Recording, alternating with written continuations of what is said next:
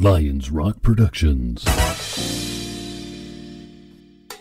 This is Jay This Moore. is Greg Proops. This is Jordan Harbinger. This is Dexter from The Offspring. This is Nathan This is East. Sebastian Younger. This is Rick Marotta. This is Stuart Copeland. This is Mick Gillette. This is Andy Summers. Hey, this is Skunk Baxter. This is Gabby Reese. This is Rob Bell. Hey, this is John Leon Guerrero. Hey, and this is Pete A. Turner. Hey, this is Daniel Levin, and you're watching The Break It Down Show. And now, The Break It Down Show with John Leon Guerrero and Pete A. Turner. Ahlan wa sahlan. Abu Ben. It's great to have you on the show. Kifak. Kifak, habibi. Alhamdulillah. Kifak. Shukh. Hey, so you've got this incredible book, which I had in front of me a second ago, but here it is. I'm listening to it on my phone right now at the moment. I got it on the audiobook style. It's called Proof of Life.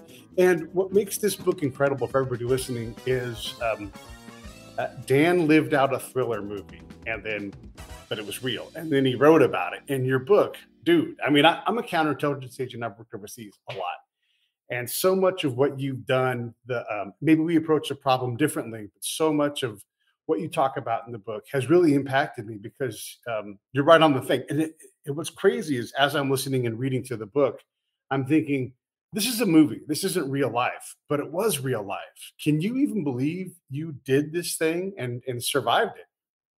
You know, the strange thing about it is, I mean, all this took place in 2014. And while I was experiencing it, it didn't feel like this was a movie script. Then when I wrote it down and I had some people read the manuscript and I got reactions where the people started to be incredulous, say, man, this reads like a movie script. And it really, when you're in the midst of it all, I mean, I do diaries. I've been writing diaries for over 45 years. And so you chronicle your days. You don't really see it that way in the midst of it all. Once you take a step back, you write down the book or you read the book, then you start to realize, wow, this has a completely different feel to it. Yeah. And that realization that you get, it does come later. There are so many times when I tell someone a story and I see the expression on their face change. And I go, oh my gosh, this firefight that I was in is one of my favorite stories about, like, I'm in this firefight.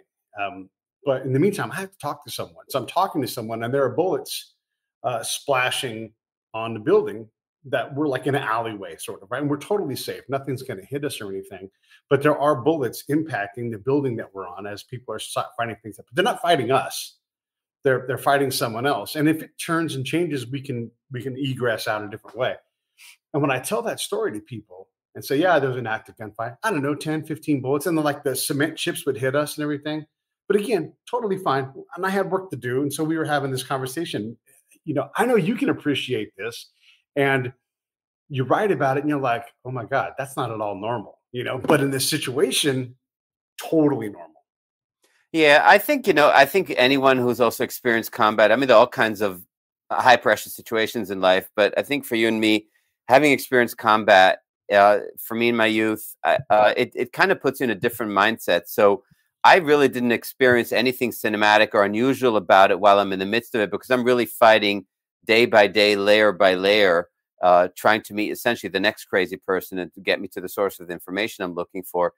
So I'm really stuck in that moment every single time. I don't get the full narrative of the arc of the trajectory of the story until I sit back and reflect back and start writing it down and say, wow, that was actually some pretty crazy stuff. Yeah, this is an important thing you're talking about. When I'm going out day by day, and it's just so you know, I was a spy, right? And so my job was to go off the camp. And sometimes I'm with the Army. Sometimes I can't be with the Army. But I'm slowly gathering puzzle pieces. And there are so many times in the book where you take an action and it actually unlocks for you a piece of the puzzle later on, you know, whether you're, you know, standing up for someone who needs standing up for, whatever it is. And so I know I become aware, like, what I do at any given moment may matter. I need to act genuine how I'd normally act. But and it's one of the reasons why I don't typically focus on any kind of deception or control of the conversation, because I'm trying to figure out how to interact in their world. I know you're trying to sort these things out, and there are so many unknown unknowns. You can put a lot of extra work on yourself to try to master your environment when you really are kind of, I think at least, you end up kind of being along for the ride. Yeah, I mean, this is really critical. It's very funny getting reactions from people who, especially, you know, there were actually film rights were sold for this manuscript. And it's really interesting in the auction process, getting all kinds of expressions of interest that wanted to turn this into kind of a Jason Bourne kind of Jack Reacher type of caricature. And I kept saying, you're really missing the point. It's not so much that I don't have superpowers and don't paraglide into, a prison or something, obviously, but it's also that all those narratives are about the main protagonist. Whereas for me, I am I'm more of a bystander and not less of an actor. And the more authentically I can sort of just meld, just mix into the context, be part of a conversation, not stand out through my accent or through my skin color or through the way I dress or through the way I eat. The less I stand out, the more successful I'm going to be. So the more I'm effacing myself in all those moments, the more successful. So there's this real gap, and it's not so much that I don't jump out of airplanes without parachutes. That's just silly. But in terms of even just not making yourself the story, in order to be successful in this kind of a activity, you really have to avoid making yourself the story. Once you made yourself the story, you're done. Yeah. You're done. You, first of all, you might be in danger, but second of all, you're certainly not going to advance any further on these kinds of peeling away the layers of the onion. Yeah, I mean, we're definitely approaching this problem from the same direction. I mean, the thing I had, as I got better and better at this, because I stayed, right, and I continued to work at the ground level, as I realized how damaging my own ego was. My job was to build trust. And if I could build trust, then, and I had to graduate. Like, I can extend trust because I'm an American. So here's some low risk trust. Can we meet again? Yes, we can. And we did. Okay, great. There's a proven trust. And then you can escalate it up to the point where, and I know you'll identify with this, when someone's, and I'll say to someone, I'll have the respect, and this is not at all Army style. Like, this is completely out of the norm. I'll say to the Iraqi, the Afghan, the person from whatever country I'm in, and I'll say to them, hey, your time's important to me, and so is your safety and security. I'd love to meet with you. How should we do that? When, where, whatever. And they're like, how about I come get you and just take you to my house? Now, to anybody else, that sounds crazy. To you, we have to do this at some point, because I have to allow that person to be the sheikh that they are, to be the host that they are, to be better at security than I can be. And I have to allow that, but that means I have to surrender all of my things. It doesn't mean I willy-nilly go make bad decisions and put myself in dangerous situations, but I put myself into dangerous situations by design, because I have a trusted and established trust with the person that I'm working with.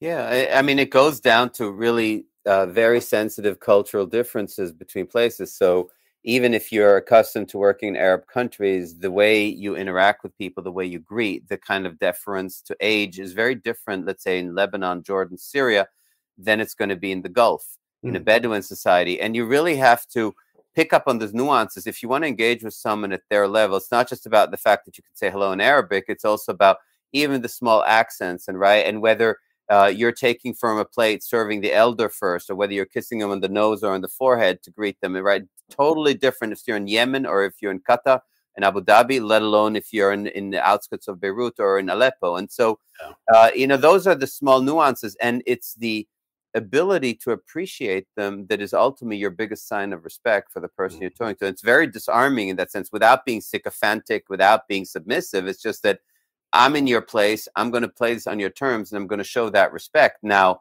at the end, down the road, there may be something I'll want, but not before we've established a relationship. And that may take years at times, right? So the other thing that you learn is you can't start to act that role just because you need something. These are lines that you have to establish way, way, way in advance. And one day you may need them. One day you'll never need them. One day it might be a favor you do for a third party in return for a fourth party to do something for you. But that kind of a web, you can't spin that in the moment that you need it. You really have to lay those foundations years in advance. Some of this stuff you learn by simply being humble. And even if you think you know it, and you might know it, I've always found, and I would tell my interpreters, I worked with an interpreter primarily because my Arabic wasn't as good as it could be, but I would say to my interpreter, I'm going to ask questions that I know the answer to, but I want to get their answer to this very specific question, because I want to allow them to teach me. And every time you hear the answer, like the Iraqis would tell me all the time, listen, we're not religious. We're not religious at all. I mean, before you guys got here, we just didn't care. And then to this point, this colonel, and I knew this was a theme, right? And so I would use this to my advantage. So I would ask this person this question: My interpreter would be like, yeah, but you know they're not real. I'm like, just ask the question. And then this colonel that I was talking to pulls out a whiskey bottle during Ramadan. It's like, let's have some drinks. If I knew everything, every time I was in every meeting, I could never get to that whiskey bottle, which I found the whiskey bottle is very powerful. It's like it's an extension of trust back to me. It's like, hey, I'm going to tell you something that I'm not, I keep this thing in my drawer. Probably everybody knows, but it opens the thing to get to the conversation, to maybe get that puzzle piece, or at least be in the courtyard where the puzzle piece may be someday. Right. And it's also the patience to wait for them to tell you about the whiskey bottle. So I'm in countless situations where someone else may tell me, listen, Sheikh so-and-so actually really loves, single malt. Right. And so I think the mistake most people make is to say, oh, that's an icebreaker. Or say, well, I like single malt. Do you like Macallan? I like Macallan too. And so they bring it up. And the mistake that they just made is that they didn't wait for them to give you that information and create that kind of trust, right? So in other words, be patient and allow for them to trust you enough to share that with you. And then you can start to talk about commonality. So there's always a tendency to want to show off, right? So even when we say we're going to efface our own ego, we really want to know. We want to know that they know how well we speak Arabic, or how well we know how to order the right dishes, or the fact that you can't eat labneh with fish and why you can't eat labneh with fish and stuff like that, right? And the answer is no need to do that. You're in this room because you passed a few thresholds. Let it flow to you. And if you need to self-efface a little bit longer, that's okay. And then, those are nuances that serve you well, but you have to know how to do that with whom. Again, totally different thing. I can be sitting, in Buremi in Oman, or across the border from Al Ain, and have a conversation with a tribal leader there that's completely different than sitting in Riyadh in the palace, right? So totally different settings and different contexts. And that requires some time and nuance and patience. And then the other thing is, of course, to understand that time itself has a completely different meaning. So you're on this frantic schedule. You're trying to find information about a person who went missing. You know that every day can be critical, but you can't put a gun to anyone's head because you just don't have that kind of leverage. You just don't. And you have to understand, I'm going into those spaces without power and without leverage. Whatever I can get is because I've established a relationship, and as a result of that relationship can advance. That's all. I have absolutely nothing to squeeze anybody with. And that's, it's in a way liberating, but of course it can also be frustrating. I've also found that I totally agree with what you're saying. Time really belongs to them. Like you can nudge things along, but you're nudging things along by design, not by desire. And so I'll give an example, and this again for the audience so they can understand. But me and this Army guy that I'm working with, the Army guy's junior, and he's trying to get something done because his commander wants it done. When we go in, and it's like the evening time, and we're so bad in the States at understanding culture. We fear culture. We don't want to offend somebody. But the reality is if you just allow it to, like, if you can understand that it's different and then allow it to be different until you can get up to speed with their culture, you'll do a lot better. So we walk into this room and there's a bunch of Iraqi army guys, and they're watching TV, and this lieutenant's like barking, hey, trying to get that. And I'm like, dude, they're all watching soccer. Let's ask a simple question. Why are y'all watching soccer? And they're like, oh, it's the Arab Cup. And I'm like, And I look at the LT and I'm like, we're not working right now. Our work is right here and watching Arab Cup with these guys. And it broke his brain to not do his job. And I'm like, you're doing your job right now. You're partnering at a level that you haven't even been trained. Like, just sit here and watch this game. Same thing with the food thing. I typically eat left-handed. And so I would say to them, like, I eat left-handed. What does that mean to you guys? Like, look, you're an American. You're not Islamic. It's fine. You can eat left-handed. We don't care. We know you're not from here. And so that taught me you can't out Iraq and Iraqi. You can't out Jordan or Jordanian. You just can't do it. And so don't try to do it. Be yourself. Be respectful, but be yourself.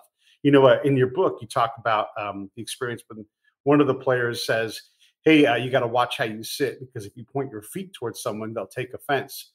And that's something that you can even make that offense and recover from it because you are different. But you have to know that that's like that, how to correct that offense. Right. And then there are fine nuances. There are going to be situations where if you try too hard to adjust, you're being too submissive, right? So there comes a moment where you have to be respectful, but you can also, so for example, there are certainly moments where I strategically choose not to speak in Arabic, and sometimes I even strategically choose not to speak in English. I know that someone speaks broken French, and I'll just choose French because it gives me a strategic advantage without being rude. So in other words, they have an option of bringing a translator if they want it. So it's not always just about adjusting and making sure that everyone knows how sensitive to a culture. But you have to make a conscious choice and read the room properly also, not just barge in and just kind of say, okay, here I am, this is what I need. It doesn't work that way. Something may well be transactional. In other words, it's still going to be quid pro quo, whether it's directly with you or through, usually more likely through other parties, to get information, to get a hostage, to negotiate a price, whatever the case may be. But it does not mean just because it's transactional that you don't have to, first of all, establish a relationship. And if you want to be really crude in the way you look at it, the more you've established a relationship, the lower the price gets for what you're trying to get, essentially.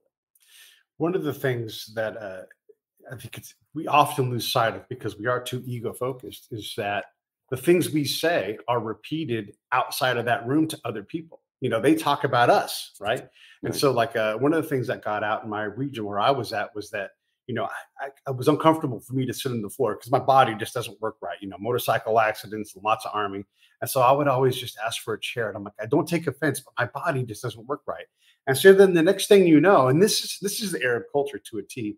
Every time I showed up to a meeting, no look, no spoken word, no nothing. And all of a sudden a chair would show up because they knew Abu Brenna needed a chair. And so like the sheikh wouldn't have to even say it. His son would just be like, and he would just, you know, and there's like there's just a magic to that. And it taught me like, hey, don't forget these guys all know each other and they're going to say, hey, the Americans came by the other day. And so what you do is I chose to never lie. Like, okay, I mean, sometimes you don't have to tell the whole truth, but I chose to be honest as a default so that my own previous self didn't undermine my future self. Right. Right. Yeah, you definitely have to. First of all, it's a better way to go through life any which way. And I think that people have a much more keen radar for people who are inauthentic than we assume. For some reason, we have this bizarre thing baked into our ego where we think we're the only ones who can detect a lie or an inauthentic person. Everyone around us does have that too. And then you're also in a culture, you know, I'm sort of descending, whether it is Beirut or Dubai or Saudi Arabia, wherever it is. And, you know, I'm descending into a culture, especially in the Gulf, where for the last 50, 60 years, locals have been accustomed to being flattered and trying to be used or taken advantage of because they're just perceived as being immensely wealthy. Yeah. And so their radars for fake, you know, friendship and saccharine kind of, you know, niceties is highly sensitive. So you know, there are many, many people I know that I've known for 15, 20 years before we even advance to the next level, before I've set foot into their house. I might make it, you know, to the majlis on the outside of the house in the courtyard, but before I've even made it into a home, you know, I go through years, sometimes decades of time to do that. And you sort of, and the when you're admitted in is when it's perceived as being authentic. And they don't really care how good your Arabic is at that moment. It's really more about whether your relationship is authentic, meaning there's a friendship there that goes beyond just wanting something from someone. And that's a fine line. There are, even in the work that I do, there are moments where I choose not to go at a person for information or for help because it would completely demolish that relationship that I have, you know, and you just have to leave it on the side and say, that's not this. I'm not going to mix those things up. One of the things too is we often think that money is the answer to every problem, and this is a rule that I developed that when you go to a place like Syria, where a lot of this book is focused, we are good at stability. We are not good at instability. We're certainly not better than Syrians or Kurds at living in an unstable place. They are excellent at it. And part of that is because they've learned to, you know, they don't, like I was always told, you Americans trust too easily, you know, and there's all this deceit that has to happen to accomplish the goal. And that's the best way I can explain it, because it's not deceit. It's just like this pro forma way of getting things done. It's never direct. It's always through the side door. And you can't always be upfront. And Americans were always so upfront and dealing with these things. So one of the things I found out is that you say, what is the least thing, like the smallest thing that we could just do right now, that would improve your life, your village, whatever it is? Like, what's something that we should just be able to right now do? And they would say the most simple, mundane things, like if we could just flatten that piece of road over there where the ruts are, because it tears our cars apart. And then now you're working on something that you really could, in theory, just grab some shovels and just start smashing down dirt. But you have something that's tangible, and they're not asking for $1 million. They're asking for help in a very specific and practical way. Yeah, I mean, in the army, in my army days, we'd go into a village and it'd be, again, how do we bridge this? How do we create relationships? Sometimes it'd be toothpaste. I mean, stuff like that, where it's like, hey, no problem solved, we can get you something from those supplies. But yeah, I think that the hardest thing in the work is specifically when hostages are involved for me is that you do have a clock ticking. And so you have, on the one hand, this absolute existential need to be patient and roll along with the relationships and the conversations and layer after layer after layer. And at the same time, that time is not your friend, and that the chances of getting information, let alone getting someone alive, at some point just go down exponentially, right? So there's kind of a cliff. And so that's really hard, is to go through those relationships, go through those motions. And so one way to solve that is to not be the one who communicates a sense of urgency, right? So in other words, you still have trusted relationships that are local, that are able to communicate to the local sheikh. Let's say, look, Daniel is trying to be respectful, and he obviously is going to adjust entirely to your pacing, but I know, and not from him, and he hasn't asked me to say this, but he's going to be here for the relationship, and he's going to be coming back, and he'll be in our lives for a while. But in the meantime, I think we're all benefiting if we can help or save this person, or whatever the case may be. So sometimes it's not really a good cop, bad cop thing. But if you do have a clock ticking and an urgency that you can't just change, you need to do this with multiple people so someone else can deliver. But that, again, requires a pre-existing relationship of trust. Otherwise, you're done. And also, again, like smashing that ego back into its cage, right. So that you're not just making it about you. And what you're really talking about, at least from my point of view, is how you use an interpreter. An interpreter doesn't have to interpret the language only. There's certain things where I will pre-brief my interpreter, because I want, like, they're part of me and they're going to be part of them. So I need them to understand, like, what I'm trying to accomplish. And they'll say, this isn't how we approach this. Let me handle this for you, because they know the culture better than I ever will. And then they're able to massage us from, and I just have to I always liken it to, I'm riding a wild horse and I just let my hands go off the reins. And I know that I'm going to get there, but the less in control I am to get, if they've got a better path that gets me to where I need to be, and faster and more efficiently, then I want to use that path. But it is terrifying until you get used to the fact that you also have to trust this other person, this agent, and they can bring you what you need, but you're just going to have to like put a lot of trust into that relationship. Yeah, interpreters, I have an interesting relationship with interpreters. So obviously, if I'm in a country, if I'm in China or Russia, and I just don't, speak a language or speak it well enough to really conduct a conversation, I just need an interpreter. But if I am in a country where I actually speak the language, I will often still have an interpreter or a friend who will interpret. And I'll do it for two main reasons. One is the one that should be obvious to anyone, which is an interpreter buys you more time to think. And I don't know why this isn't more obvious to more people, but just we make so many terrible mistakes when our mouths are just a little bit faster than our minds. So this extra time is invaluable. That's number one. And then the second reason, which is no less important, is an interpreter in a situation can often reveal the truth, in the sense that the person I'm actually talking to sometimes feels much more comfortable talking to an interpreter. Even if it was my interpreter, for some reason, that consciousness is switched off, and they think they kind of have an ally in the interpreter, and they can express themselves. They will say, well, tell so-and-so there's no way I'm going to do that unless, and then they say, but that's not what I want you to tell them. I'm hearing the whole conversation, understanding it, and I have to then remind myself, I can't react to what he just said. I can't move my face. I can just sit there. I can smile. And then the interpreter turns around and looks at me and says, this is the way we need to do it. And he leaves away all the other stuff. And then again, have to check your ego. None of those stupid jokes, like, really? Because it sounded like he said a whole lot more than what you just said and all that. Forget all that. Play along with it. It buys so much. It really enables, it gives you so many more tools and just so many more weapons to solve this.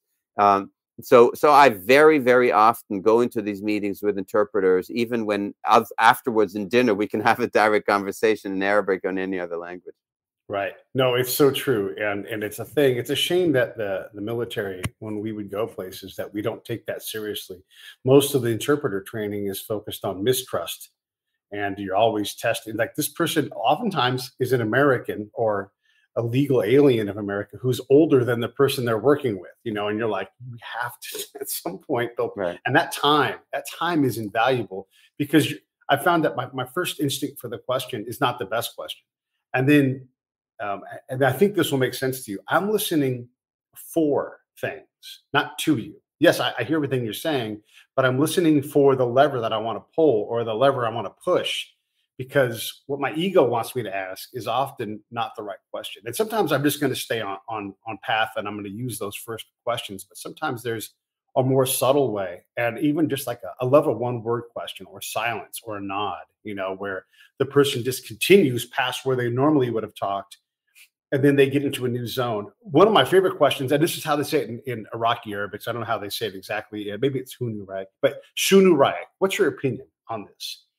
And then you ask someone who has an opinion, you ask them their opinion as an American. I found that they're just like, wow, you actually care what I think? And I'm like, of course, Habibi. I'm desperate to know. I know what I think. I want to know what you think. And it's hard to get people to shut up once you ask them for their input. And you've got to deal with what comes out of their mouth. But the reality is you can get a lot of understanding of people when you ask that question. Right. And you need to, there's subtleties to it. So even if you want something from someone, if you're in the Gulf, a person of authority, they can say, yeah, I'm going to do it. And they can say whatever, with God's help, whatever the words may be. Right. But inshallah, and this and whatever the context may be. But in the Gulf, if you hear the word tam, it just means done. Mm-hmm. Like, nothing is going to break this bond. It is more valuable than inshallah. It's no bisharafi, none of that. It's going to be tam means this deal is closed. Mm-hmm. And so an interpreter is not going to translate that way. But if you're picking up on those nuances, it really gives you that time. The other thing with an interpreter that's really helpful, I think that negotiators in any context, military intelligence, civilian intelligence, hostage negotiations, again, FBI, military, whatever the context may be, I think we're often wrongly taught to sort of look at body language and see, what do you think of body language, and how's the person sitting? Does he look comfortable, not comfortable?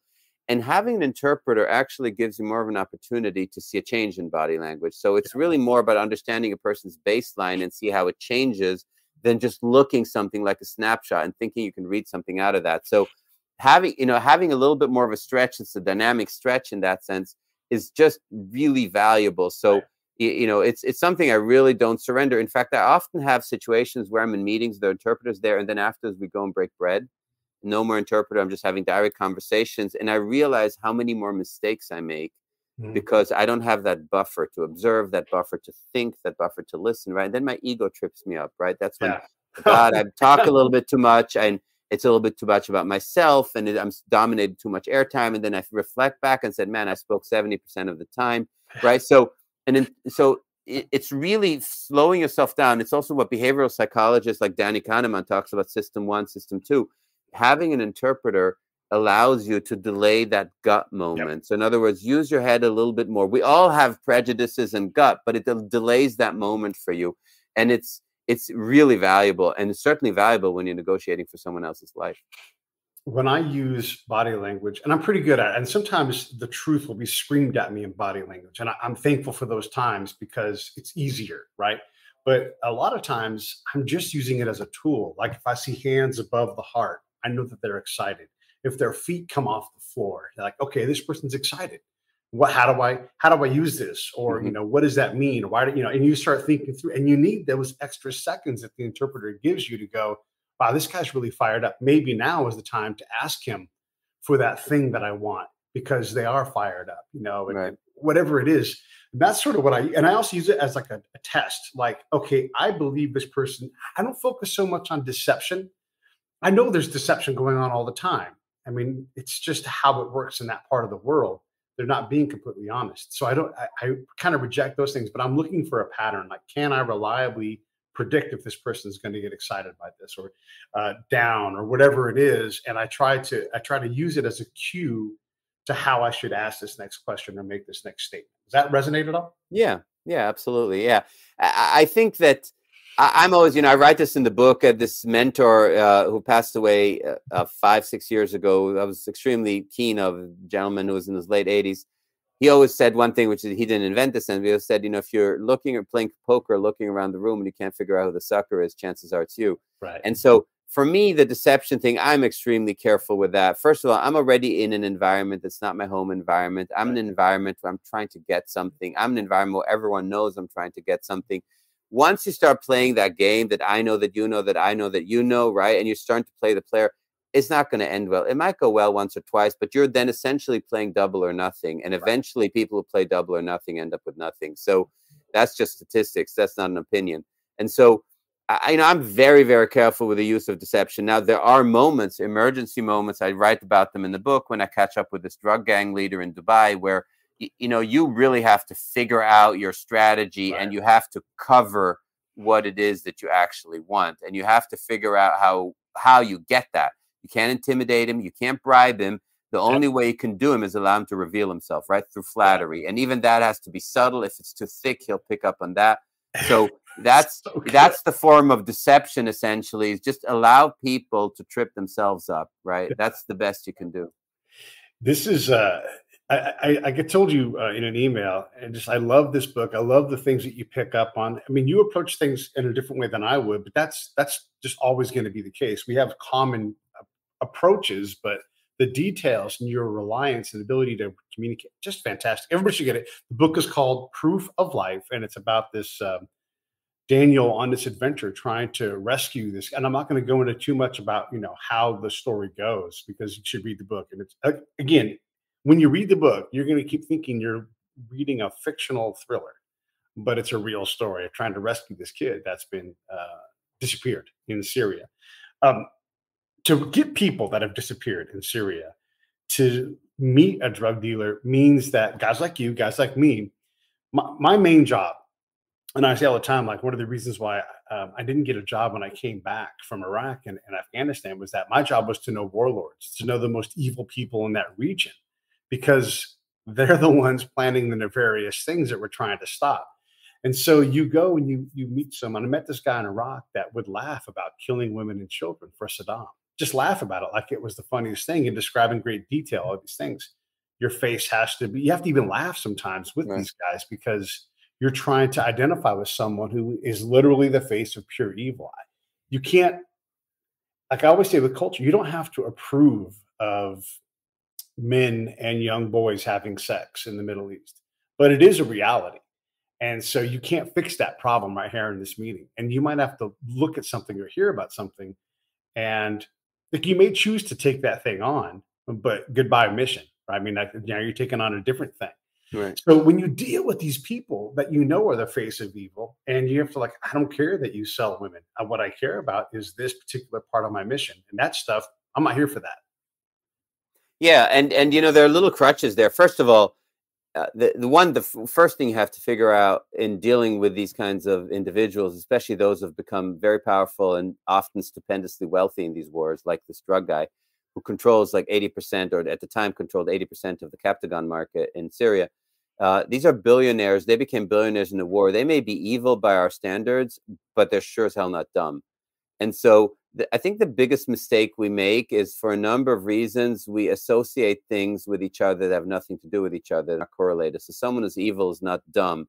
Someone who's rich, not necessarily stupid either, right? So you have to start to think this through and not go into it with judgments. And then there are going to be moments of shock. So in particular, this drug lord, who he talks about women and young girls that he's taken away from villages and sold to prostitution as if he was selling vacuum cleaners. To him, there's no moral difference between taking a 12-year-old girl and selling her into sex slavery in Dubai than there is between, buying a car or selling a car. To him, it's just a transaction. And so you have to sit there. But if you're going to be forcibly stoic, you're going to play yourself a little bit. In other words, just to sit there with a poker face. First of all, he's going to view it as dissent, right, or judgment. On the other hand, you can't really laugh out loud. It's just going to sound too disingenuous if it's too repulsive. So then you start to figure out even words, whether it's in English or in Arabic. For example, you can say Ya Allah in Arabic, and it can be outrage, or it can be admiration, or just a surprise, right? It's neutral in that way. Or you can say, you know, if someone does something that you think is wrong, you can say shohada, and it sounds sharp, but it can also be kind of funny. Like shohada, you'd say to a kid that's kind of naughty, but really funny at the same time too. So you start to get those crutches. They again buy you time to regain your composure in that moment. But I agree with you that if you over emotionalize the task, you're not going to do well. Yeah.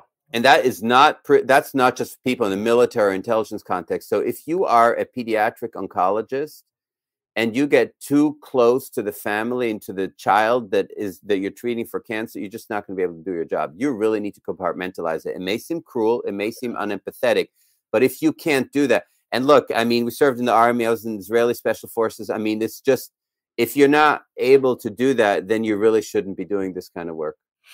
And it is often a tightrope where there's danger on both sides, and you don't know which way to lean because you're not allowed to see what you're doing. You're just kind of doing things in the blind. And again, that kind of takes me back to the whole thing where I just try to be straightforward and honest. You know, sure, I'm a spy by trade. And I'll say to someone, I'm like, yeah, of course I'm here to find things out. And here's the thing is my peers will say, oh, no, you're an information collector. You're a human, and they'll have some kind of industry term. And I'm like, yeah, I don't look at it that way. I look at it from their point of view, looking at me. Mm-hmm. And so and this is the short story. So I was tasked by name. My partner was tasked by name to grab me and bring me and my friend to a Taliban meeting because the Taliban wanted to sort us out. But because we were always true to what we were doing, and I always say, like, look, I'm going to ask questions. If you don't want to answer them, don't. I'm only here to try to understand so I can help get the Americans to do less of what doesn't work and more of what does.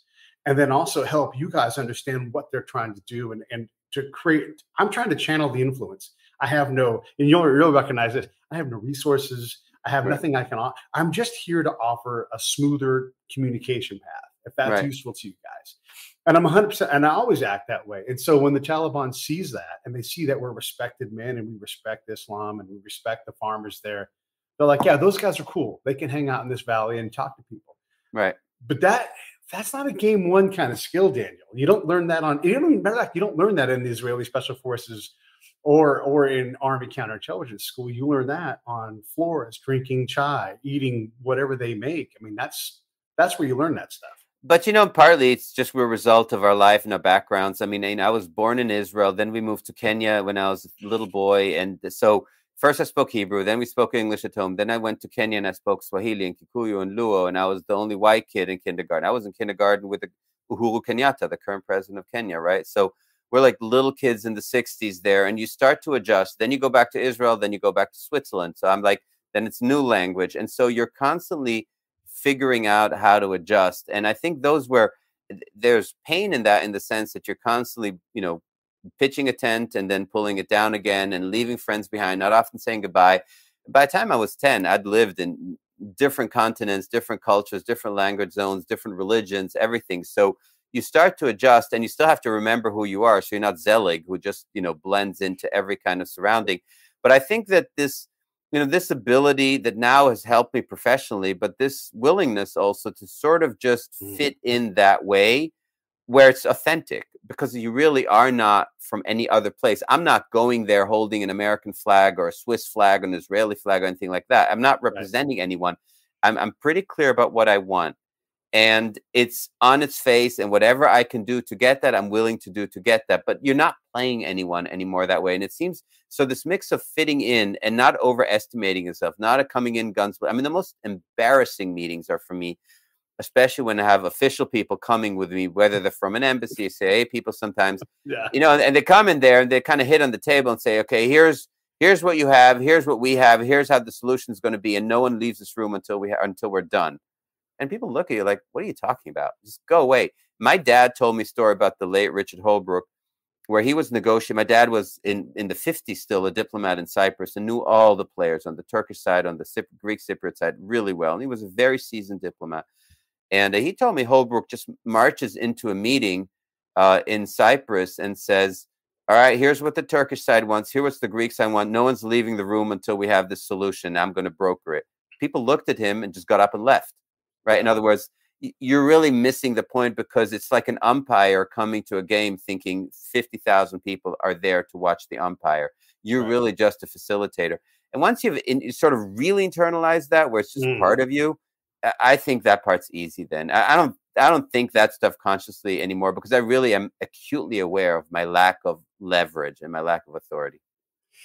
That meeting, we've all sat in that meeting. I watched a general walk into this, not just rural, but like rugged, distant district.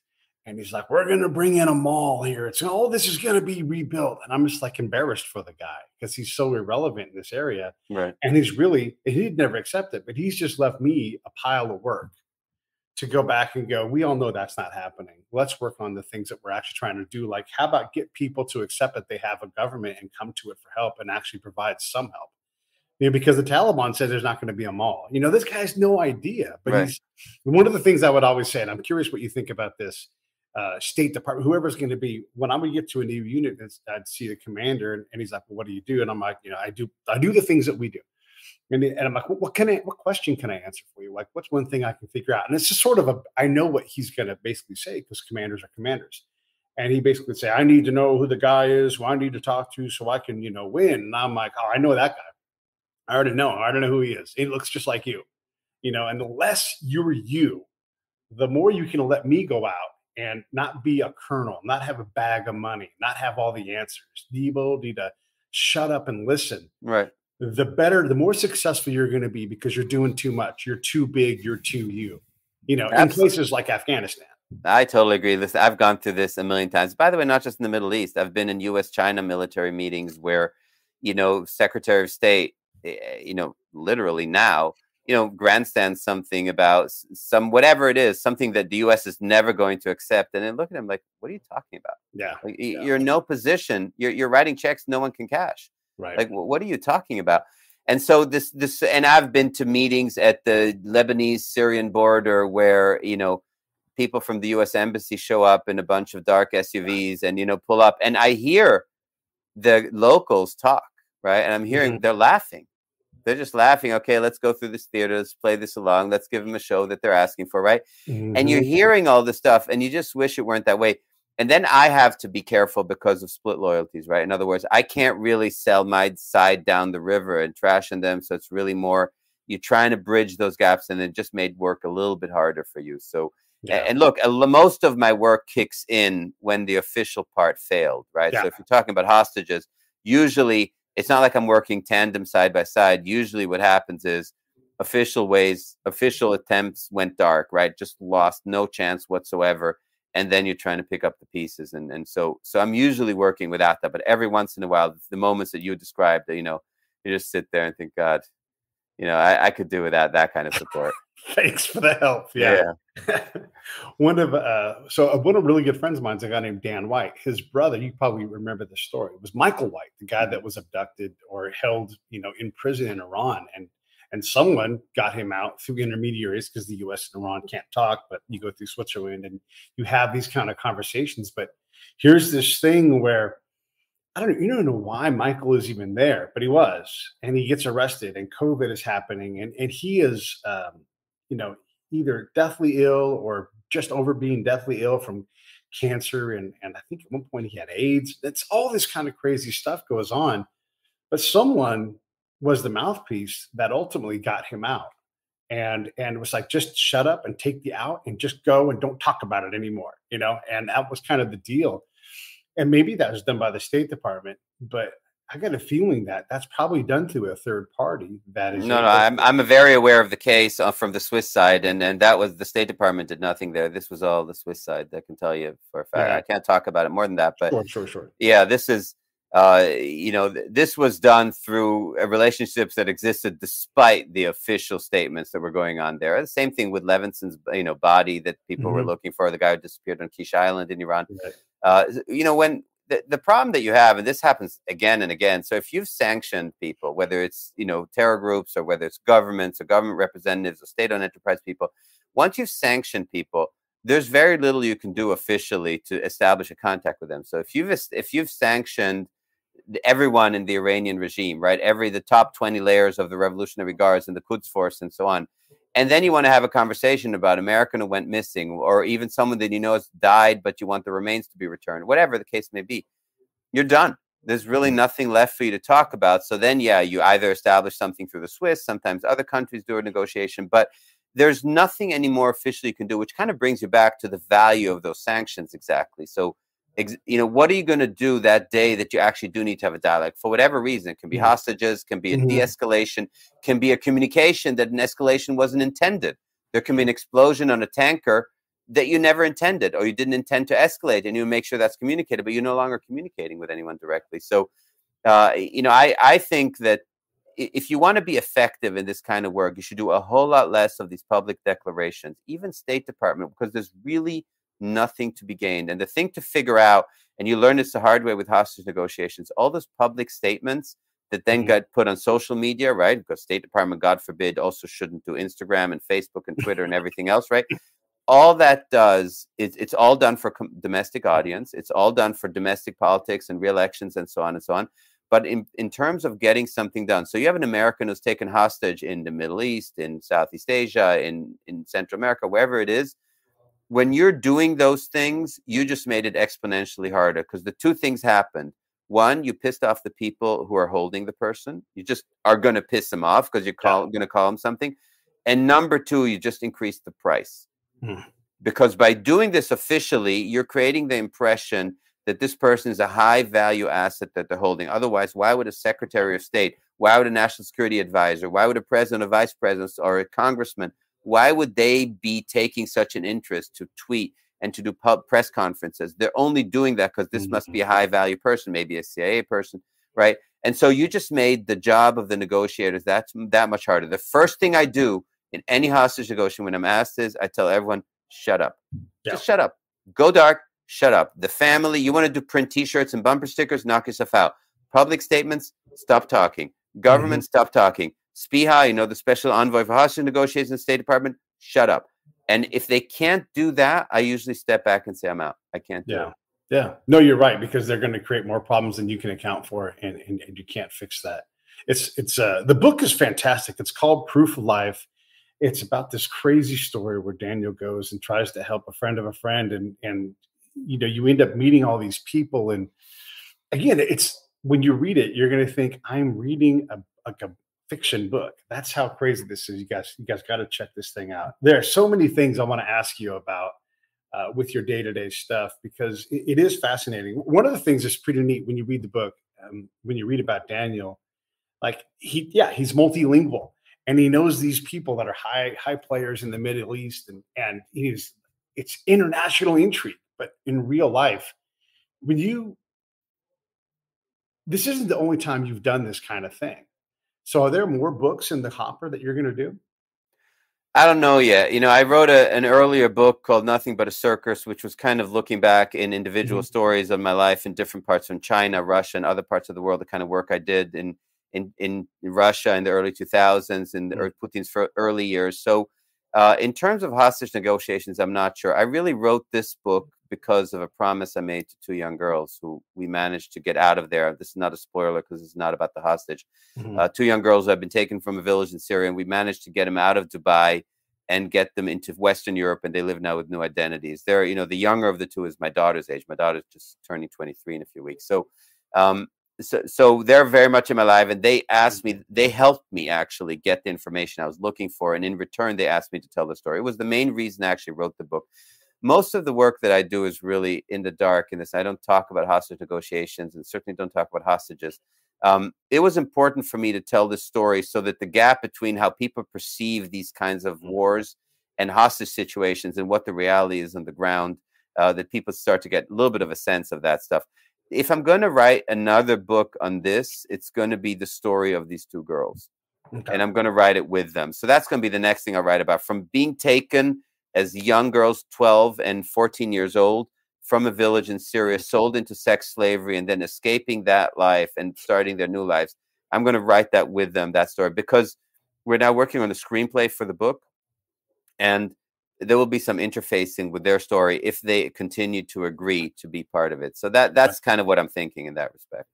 There's so much wisdom in the book, and you hear all these things that people say to you, and you write them down. It's wonderful. Like the one of them, I've got like my book of woe, because you hear all these horrible stories. And I want to do a quite quick aside here. When you talk about the atrocities that happen, when humans are so bad at humanity, I think it's one of the first things you say. And, I'm paraphrasing what you say, but just there's so many horrible things, and you see the damage of war and conflict and people that are left behind. We talk about PTSD here and how hard it is for veterans. Imagine what it's like to live there, and to not just go home and suffer, but to constantly be there, constantly lose people, not believe you have a chance to do anything. All of these things get shoved into your book of woe. And one of your friends says to you, when you stand on nails, you want to have there be a bed of nails instead of a single nail. One of the best things, there's two great things I learned along the way that are bits of wisdom that I picked up, is I had this general who ran a division, and he said, it's like, I know everything except for what's happening on the ground. If you can bring me the ground truth, then I know like how to better, you don't need to give me the solution. I'll figure that part out. But what I don't know is, I can't go there and do what you do. I need more of that. And the other thing was an Afghan government leader. And he asked me this crucial question that I was able to bring back to the Americans, that it made him completely change their mindset. Because remember, we're there to teach and train and enable this fledgling government. And he says, there's only room for one sword in the scabbard. So who's the sword? And I'm like, got it. And it changed everything about what we did in that region, because this guy was like, I'm the damn sword. Get the hell out of the way. You can be a scabbard. You can be the leather lash that holds the scabbard to my belt, but you'd only be one sword. What are some of the things that you've picked up along the way that are like that? I mean, you can't stand on one nail, and there's so many nails that you could stand on individually, but at some point you're going to just recover a body, or you're just going to recover a picture of what used to be a body. And that's going to be the answer. It's not all good news. Yeah. I think that for me, a big lesson. I mean, there's this one gentleman in the book, his real name is Khalid Al-Mari.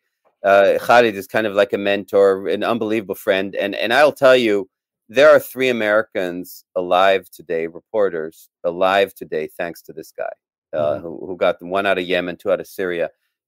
Just an unbelievable person, never took credit for it, extremely wise. He's the one who tells me in the book, don't be that barking dog, right? You're looking for information.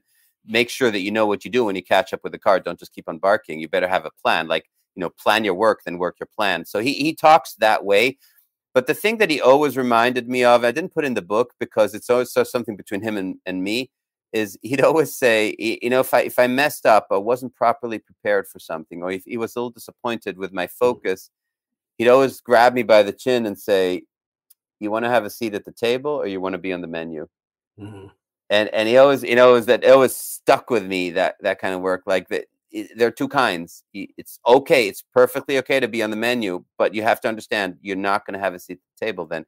And so, you go through these stories, and I don't want to over dramatize these things, these searches for hostages and searches for information about hostages, because it's really step by step by step. And it's really, it's very granular work. You know that from your own experience. Like, people have these romanticized visions that you parachute in and it's some grand thing. It's silly. It is so granular, and it's grunty work. It's really hard work. And you really have to be willing to put in those hours. There are no shortcuts. But at the end, it's keeping yourself grounded that way. Like, don't overplay your hand, right? But remember you make a mistake, you go to the other side of the tracks. You now are on the menu. You no longer have a seat at the table. So that's the kind of wisdom that for me. And then you have the night that I spent with the guy called the Sheikh in the book, that he was the head of a powerful militia in South Beirut. So anyone who reads the footnotes will know who I'm talking about there. Someone sanctioned by the US. It's a night I'll never forget, because this is this militia, this powerful religious leader who starts challenging me on religion, on the symbol of the eagle, on assimilation in the US, on civil rights movement in the US. And I was not prepared for that. It felt like someone's holding my head underwater. That's what it felt like really in that time. So you're never quite prepared for all those moments. The more authentic you are, and you sort of remember your core principles, it's almost like muscle memory then kicks into that. And that's the only way to go through this. When you're looking for someone evil and you catch them, you better be ready. I mean, you need to have, I know, like, as soon as I walk off the camp, I've got my little system and boundaries and mindsets that I put myself in. And I'm the happiest guy as long as you're outside of that bubble. But once you cross into the bubble, I take different decisive action. There was one point in the book where I'm like, Daniel should just get up and leave right now and force this guy to call him back, right? And it's easy for me to say that sitting in my armchair reading a book, but you're there in the moment. And actually that guy gets up and spins on you and walks away, and it's like, oh, and you made that decision in that moment. You might have made the better decision than I might have made, but you knew that someone had to get up at that point because you were reaching the conclusion and somebody had to put a period on that meeting. It doesn't mean it's the last meeting, but all of these things, this granular stuff you're talking about, by the way, constantly exhausted. I get it. I heard it in the book. You're like, I was so tired. Right. That was, because this is for the audience more than anything else. We're traveling, we're prepping, we're processing, we're meeting, we're, and it never stops. So a 30-hour day, that's normal. Right. I mean, because you go until you go because the pace is slow, but when the pace is fast, you can't relent. You have to stay up and go through it. It's a remarkable book and remarkable tale. And I'm so glad you told this story because we way underestimate how hard it is to survive in Syria, even to this day. How there are slaves we talk about slavery and then the 400 years, there's actual slaves being sold right now today on this planet. And we don't seem to give two shits about that. Like we're desperate to tear ourselves apart, but it's really happening in Syria and in Libya and these other areas. Absolutely. I mean, our foundation's active in Libya, and so I'm very involved there. And so it's really interesting to see that European countries lose their minds because you have a few migrants come across boats across the Mediterranean to Italy or Spain. But the fact that you have an active slave market in Benghazi, in Sirte, in Tripoli, in a lot of the northern coastal cities in Libya, an active slave market with people from Niger, from sub-Saharan Africa traveling through there are being sold. It's not something that particularly phases us. And I'm not trying to be a moralist about it. It's not that. It's just that I think we at least need to be informed. At least to be informed. It's okay to say, well, I'm going to base my foreign policy based on our domestic interests. You can be honest about sort of the Kissinger approach. I have no problem with that. Just be honest about it. Save us all the virtue talk. That's the only thing I would say. Yeah. And don't make our job any harder than it has to. Right. Totally. Do these things. Yeah. Totally. It's an incredible thing. What part of it are you most proud of? The book, not the story, but just like, because you've done something pretty incredible. Look, I think the most proud I am of getting the two girls out and giving them a chance of a new life. It's meaningless in a cosmic sense. I get that. Just like I'm meaningless in a cosmic sense. Whether I exist or don't exist doesn't make a difference. It makes a minor difference to people in my immediate family for a short period of time. But in terms of finding purpose and finding a certain meaning, why we're doing it, why we're sacrificing, why we're going through all that, being able to affect two people's lives whose lives probably would have ended pretty soon otherwise, and give them that and have them be in your life and give you back so much more than you ever able to be. It's what I'm the most proud of. I will say, and nothing to do with the book or whether it becomes a movie, any of the other stuff. It's sort of where you look back and say, okay, there was a lot of hardship. I made a lot of mistakes, but that was really worth it. And so those are those moments, and I do feel blessed. And that's true for any hostage negotiation. It's obviously many end terribly. Many hostages get executed. Many times you're not able to succeed. You can't even get proof of life in some cases. There are hostages in Syria that have been there since before the Arab Spring started 10 years ago. But certainly since the spring started, hostages have been there for 10, 8, 9, 7 years. No one is probably ever going to hear of them again. They're heartbreaking stories. Sometimes we can just bring closure to the family. It is it's a purpose. And I feel blessed when I can do something of that, like that. It's just a short moment in my life. We know what it's like when you're serving. There's a different sense of purpose than just sort of going to the grind. And sometimes it's hard to adjust to civilian life afterwards, because without that purpose, the sacrifice becomes a little bit hard. Yeah, you're telling me. It's when you have that kind of impact on something, and then all of a sudden, and for me, largely, I've been unemployable since I've come back, and they're like, "Well, what you can go guard something," and I'm like, "You don't understand how, how hard it is to go work in this highly complex, highly dangerous environment, and I know you'll appreciate this. Like, I'm good enough at my job that I'm getting introduced to people that no one else even knows, right? And I'm meeting these elders and then you come back and you're not even employable. I mean, it's like, oh, come on, this is it's hard. Just again, thanks for coming on and talking about this. Thanks for writing the book. I always talk about the superhero part, like it'll sound like you're a superhero.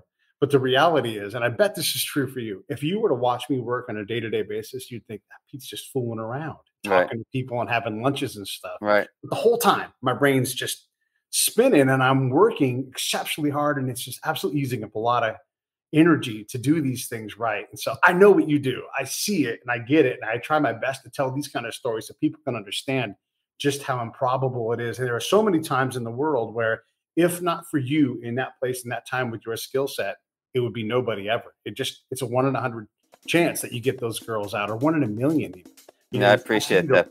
Right person, right time. Yeah. I really appreciate it. God bless you. And, and thanks for what you do, because you have to be willing to do it. That's sort of by definition, away from microphones, away from cameras. And so there's no parade when you come home, and that's okay. But it is, there are moments where you're sort of in your own reality and you're walking around with people around you thinking, God, you guys have no idea. You just don't understand. And that's okay. That's part of the deal. That's what we stand up for. Yeah, we stand up for that.